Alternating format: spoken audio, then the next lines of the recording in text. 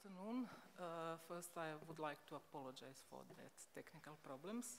And as you heard, my intention is to offer you my readings of, in fact, two paintings by Nasta Rojc. First is self-portrait painted at the very beginning of the First World War in 1914, and it is entitled Symbolist Self-Portrait and subtitled and signed as Me the Fighter, Me 1914. And the other painting is her work made 14 years later, between two world wars, a painting from 1928 that reversed somehow on the both on the First World War and the war that will follow, and it's entitled Our Age. I base my readings to her autobiographical text, for it exists in one private collection, her unpublished autobiography. It consisted of 267 typed pages, never published, and Nasta Rojc began to write it at the age of 35 in 1918, and she wrote it for the 2 years. But at the mere beginning, with regard to the title and theme of this symposium, that is Exploring the War Legacy, I would like to remind you on the words by famous and one of the most important modernist writers, Gertrude Stein, that she published in her book that was published, in fact, in 1938, and it's titled Picasso by Gertrude Stein. It reads, quote, "No war is ever ended, of course not. It only has the appearance of stopping. It is an extraordinary thing, but it is true. Wars are only a means of publicizing the things already accomplished. A complete change has come about. People no longer think as they were thinking, but no one knows except the creators. The spirit of everybody is changed, of a whole people is changed, but mostly nobody knows it, and war forces them to recognize it, because during the war, the appearance of everything changes very much quicker, but really the entire change has been accomplished, and the war is only something which forces everybody to recognize it. The French Revolution was over when war forced everybody to recognize it. The American Revolution was accomplished before the war. The war is only a publicity agent which makes everyone know what has happened. Yes, it is that. So, then the public recognizes a creator who has seen the change which has been accomplished before war and which has been expressed by the war, and by the war the world is forced to recognize the entire change in everything. They are forced to look at the creator who, before anyone, knew it and expressed it. A creator is not in advance of his generation, but he is the first of his contemporaries to be conscious of what is happening to his generation. A creator who creates, who is not an academician, who is not some who studies in school where the rules are already known, and of course, being known, they no longer exist. A creator then who creates, it's necessarily of his generation. His generation lives in its contemporary way, but they only live in it. In art, in literature, in the theater, in short, in everything that does not contribute to their immediate comfort, they live in the preceding generation." End of quote. Gertrude Stein, the American writer who lived almost all her life in Paris, participated in the First World War driving her old Ford truck around the countryside, dispensing with her life partner, Alice B. Toklas, supplies to the French war hospitals. You can see the image. They called their old Ford Auntie, and the adventures with Auntie are detailedly described in her famous autobiography by Alice B. Toklas, published in 1933. In her still unpublished autobiography entitled Shadows, Light and Darkness from My Life, written in the course of 1918 and 1919, Croatian painter Nasta Rojc depicts the events from June 1914, when the First World War began. In the text, she mentions the question that she posed to herself when the war broke out. Quote, "Am I obliged to participate in this struggle?" End of quote. The question is probably answered in her self-portrait painted in 1914 and entitled The Symbolist Self-Portrait. On its back, there is her signature, "Me, the fighter, me, 1914." Displaying herself in drag, in an elegant male suit, in a white shirt with a stiffened high collar, with a tie, showing herself as an elegant dandy, hair tied with a red silk scarf under a black, shallow, wide-rimmed hat, with a pirate earring in her left ear, her gaze directed straight towards someone who is looking at the painting, Nasta Rojc insists on the first-person singular, on the pronoun I, on her own definition, the fighter, in concrete moment of her own history. In my knowledge, the Symbolist Self-Portrait by Nasta Rojc is the earliest self-portrait in drag painted by the woman artist. The most famous one, painted by the expatriated American Romain Brooks, was made 9 years later in 1923 in Paris.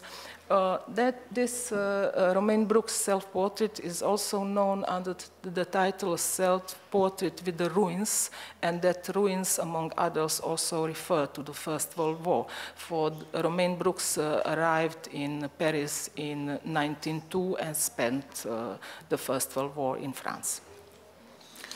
After Romain Brooks' retrospective exhibition that took place in 2000 in Washington's National Museum of Women in the Arts, when her for decades forgotten and in the context of modernist aesthetics and the history of art marginalized work was revalorized, the extension of the notion of the avant-garde was revised as well.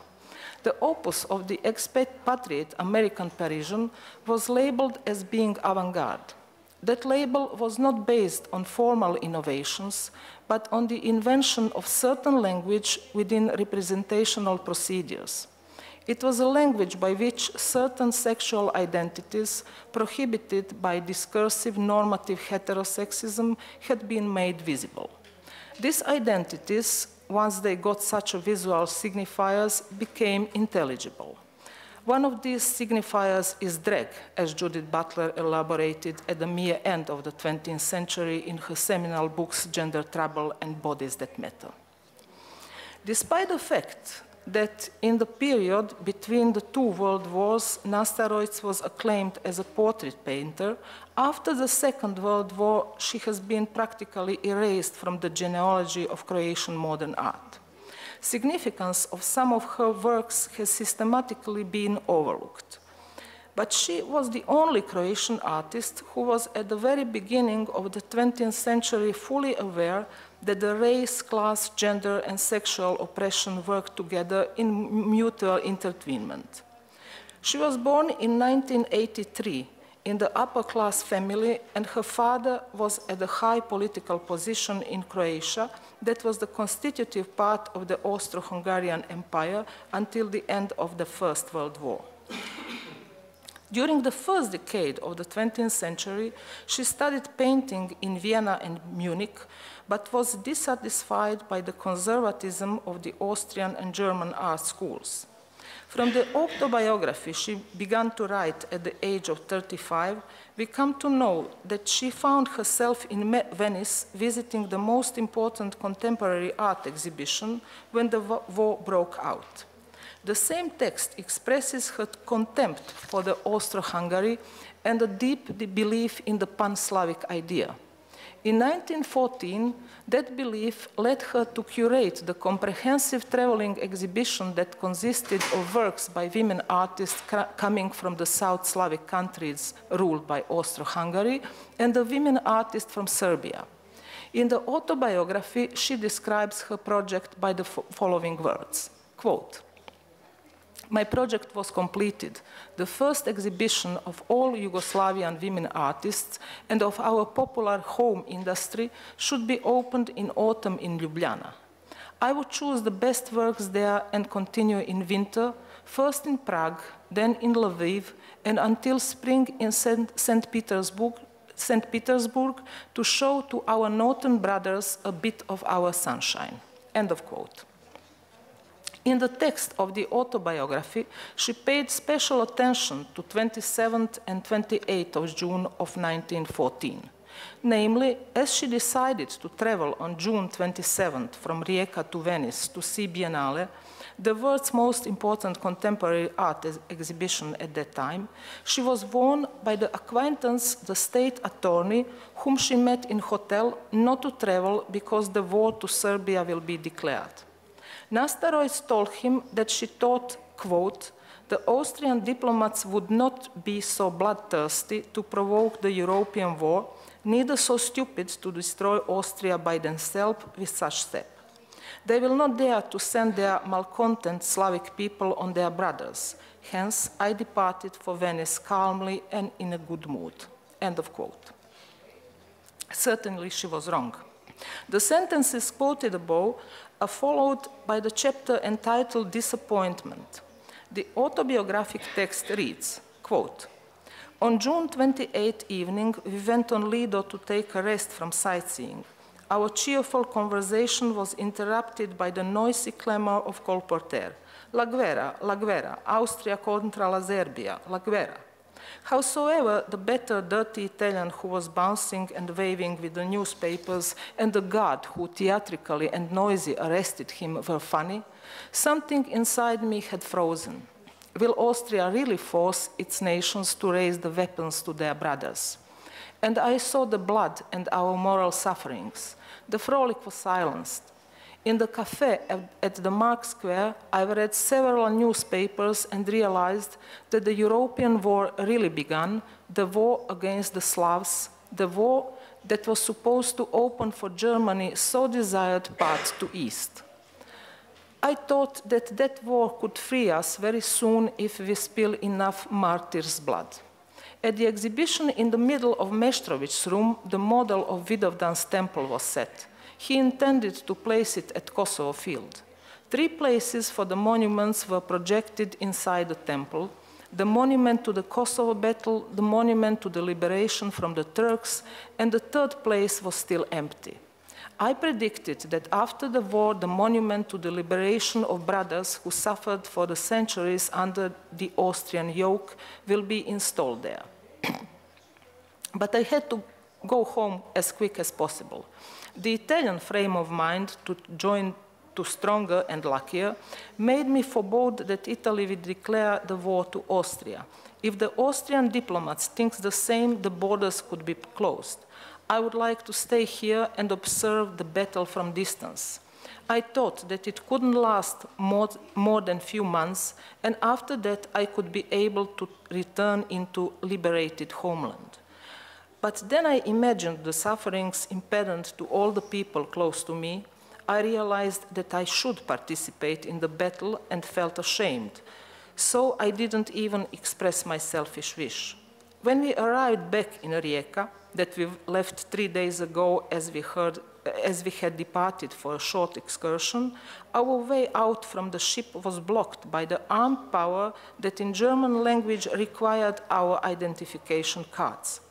I expected that we should pass through the dangerous crowds of our fighting people who would rather be killed at their homeland soil than to raise a hand on the liberators. But Rijeka was quite quiet that day. Corteges of Dalmatians were silently passing, guarded by several bayonets, as a feeble herd on its way to the slaughterhouse. Wasn't there really nobody to tell that people that their strength lies in their concord? On our way to hotel, we met another group in which I found an answer to my high treasonable thoughts. Young men in chains, each guarded by several bayonets, the people followed them in silence. Sometimes the silent command should be heard. Another one deserter. 8 of them were executed in the morning. Too bad for this honest and healthy young man. End of quote. In such circumstances, Nasta Rojc had to cancel the exhibition she enthusiastically prepared. She still hoped to see the signs of Croatian uprising against Austria, but when returned home in Zagreb, she witnessed quite the contrary situation. A lot of shops possessed by the citizens of Serbian ethnicity were destroyed and burned. She was disgusted by it and considered it as a psychopathic phenomenon.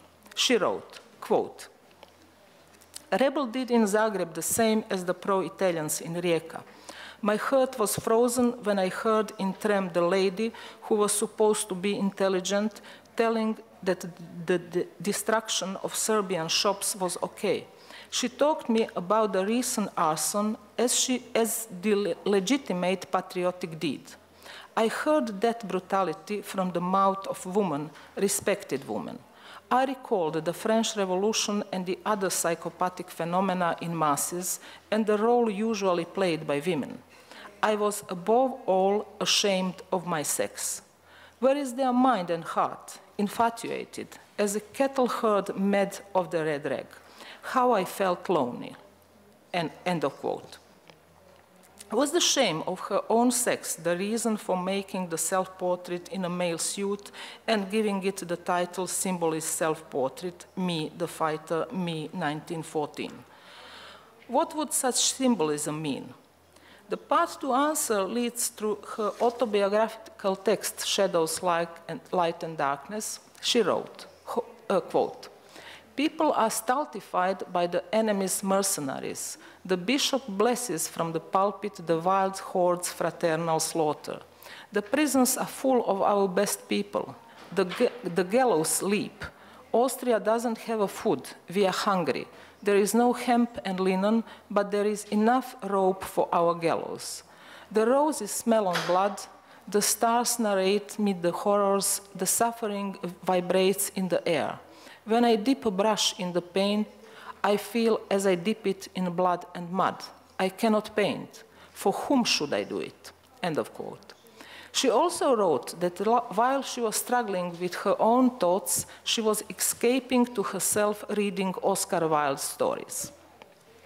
There is a metonymic relation between the symbolism of Nasta Rojc's self-portrait, Me, the Fighter, Me, 1914, and Wilde's dandyism and his literary aestheticism. As with Wilde, who was in 1895 convinced and imprisoned for gross indecency, Rojc was also homosexual.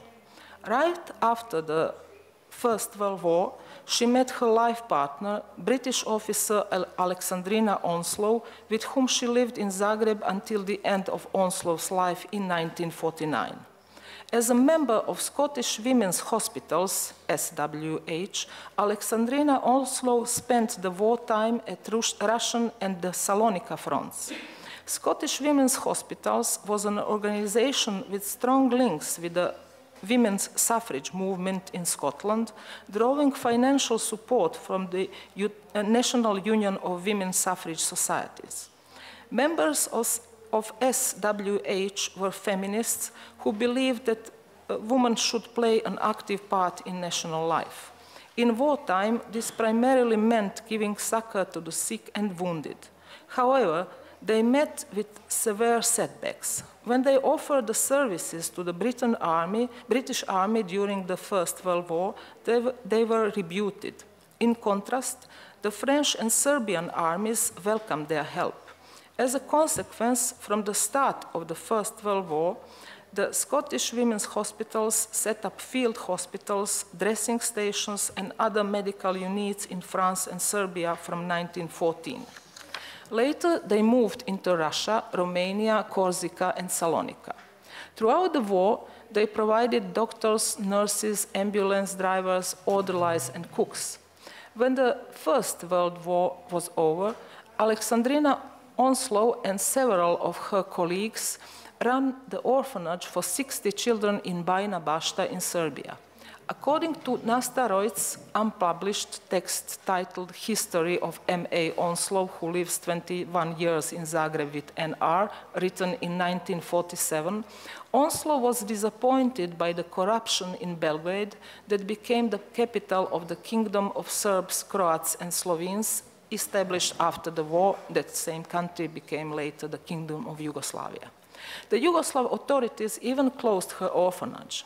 From the letters Nasta Rojc wrote to her parents during her stay in England and in Scotland from 1922 to 1925, we learn that she was disappointed by the new South Slavic state established after the collapse of Austro-Hungary, the Kingdom of Yugoslavia. She was the opponent of the dominant Great Serbian policy.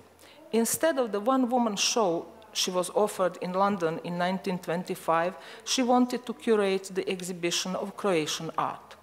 From her early childhood until her death in 1964, she has been convinced leftist.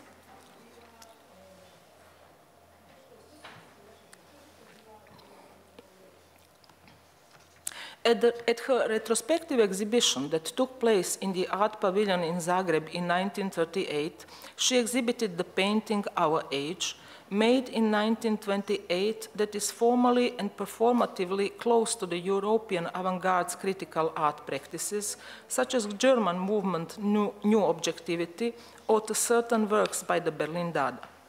In 1928, when she painted Our Age, Nasta Rojc established the Society of Women Artists in Zagreb. Our Age was painted in oil on canvas, and the integral part of the painting is the massive, non-profiled black wooden frame, which carries 4 circular relief applications. Those applications do not have by any means an incidental or decorative function, but their very shape is the sign which signifies literary circular movement, and it is also movement, turbulence, represented by the very painted field. The painting of Nasta Rojc, with the very shape of painterly frame, denies the notions of stability, consistency, and balance. It is in the shape of rhombus. The physical body of the painting balances in one spot of continuously eloping balance, and the 4 corners of the rhombus are marked on the frame by circular applications whose internal edge is cut in the shape of a circular saw. In the upper application, placed directly above the vertex of God the Father, the artist's initials are inscribed, and in the lower, placed under the portraits of eminent citizens who are wearing cylinders in solemn suits indicative of their social status and authoritarian positions, inscribed is the year 1928, and above it, with the capital letters text, Our Age. The performative of the painting of Nasta Rojc, whose referential fields holds the constative title, is established in its centrifugal rhythm. The field of the image is structured in a circle of concentric registers within one uniquely painterly plane. A spiraling line is explicated as the representation of a circular saw. As a consequence of the saw's rotation, heads literally fly around. Caught in a spinning or fatal centrifuge, amongst the inductors of the spiral, the representatives of all layers of society are depicted, with their racial, religious, gender, class, ideological affiliations shown. They are priests, communists, prostitutes, anarchists, soldiers, pin-up girls, artists, cannon tubes, activist slogans, painters' palettes, negroid cherubs, tank caterpillars, sickle and hammer, Bibles, cut-off ears. Death to the beautiful, long live corruption, long live mess, end of art, down with intelligence, communism destruction, peace treaty, peace, and more similar slogans written on painted papers which fly over brooks of blood.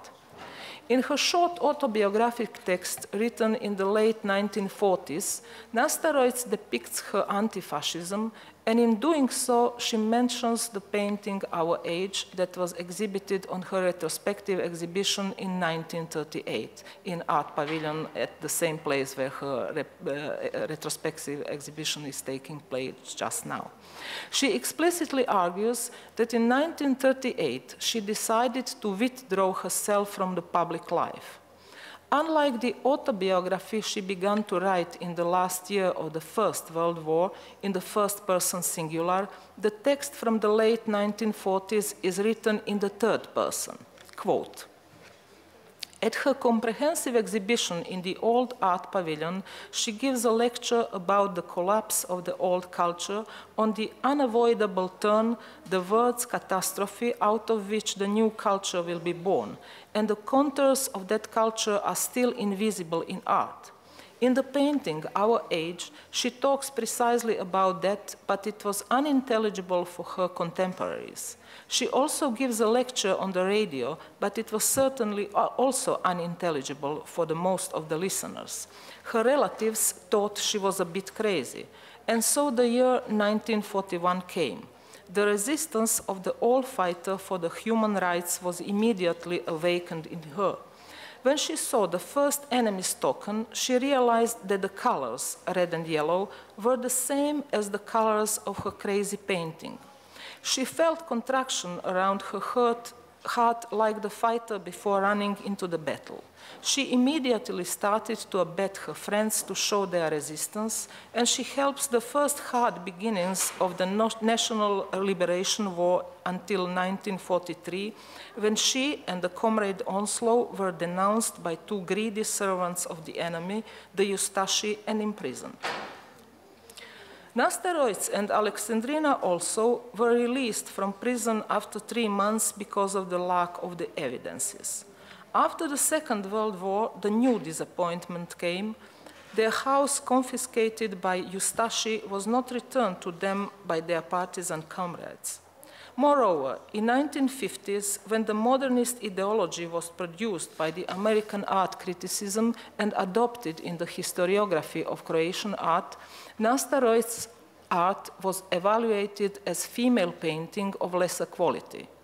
As we know today, the international high modernism became the strong weapon of the Cold War, and the apoliticality was required from the works of art in order to be regarded as really modern.